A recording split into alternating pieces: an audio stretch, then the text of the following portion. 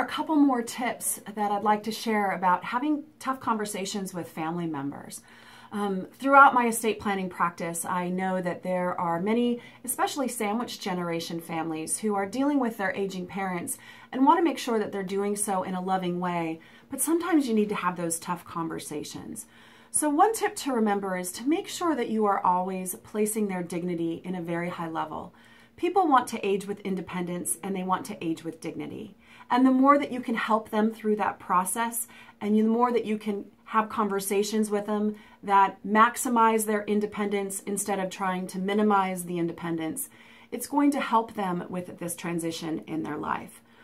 Another important tip to remember: never scare or threaten a family member or anyone. For example, there's lots of people that may have a conversation that sounds like this.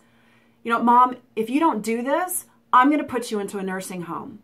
Well, to Mom, that could be an absolutely terrifying statement to have heard. So make sure that you are never trying to have Mom or Dad's actions stop by threatening them or scaring them to do so. It will not be a productive conversation for any of you. And third, don't make promises that you can't keep. I hear this all the time from kids who just want to make sure that they're doing what's best for Mom or Dad.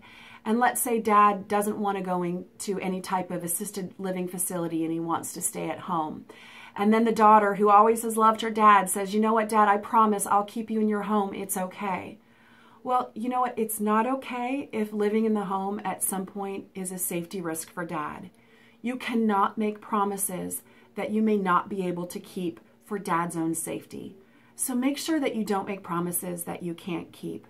Some of these are some of the hardest tips to remember when you're having really tough conversations with family members, but they're the ones that might be the most helpful in the end. Thanks.